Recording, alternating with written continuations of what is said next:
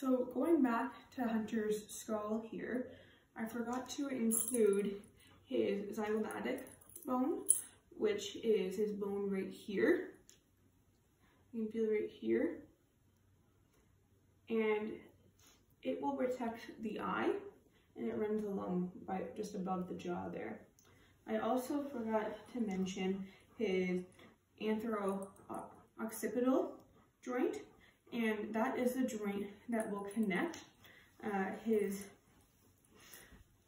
atlas with his occipital bone, and that's the bone that's going to be right here, and that will allow him to move his head this way in the version of it, in the way of a yes motion.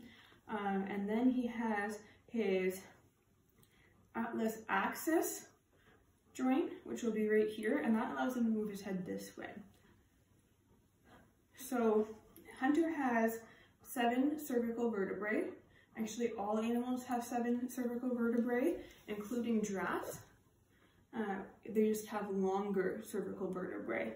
So we can feel the cervical vertebrae which run along his neck here, and they run caudally to meet with the thoracic vertebrae.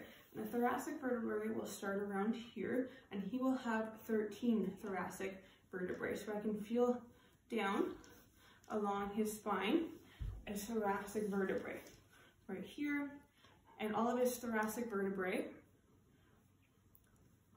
run along with the ribs and connect with the ribs here. So if I wanted to look at his ribs, I can say that I can feel this 13th rib, and I can move my hands up to know where the thoracic vertebrae end.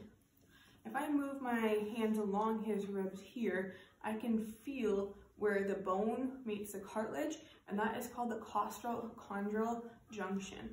So I can feel that right here. So Hunter is going to have 13 ribs. All dogs have 13 ribs. The first 9 ribs are going to be considered sternal ribs, and they will meet the sternum and connect with the sternum.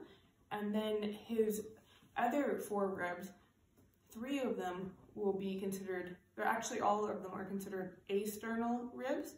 And the ribs 10, 11, and 12 are going to meet just with the cartilage of the ribs cranial to them.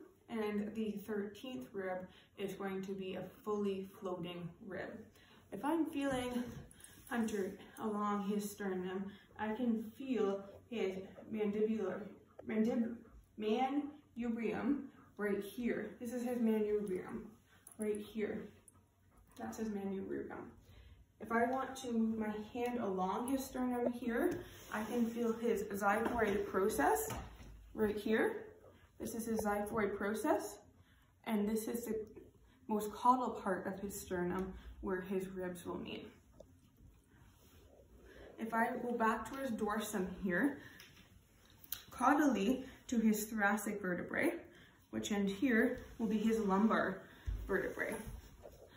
Hunter has 7 lumbar vertebrae. All dogs have 7 lumbar vertebrae.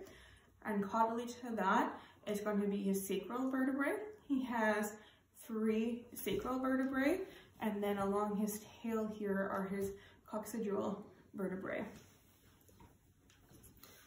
If I wanted to feel Hunter's dorsal spinal process, the biggest dorsal spinal process is going to be along his thoracic, right here.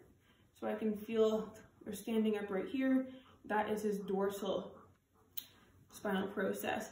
And then I can feel his transverse spinal process all along the side here.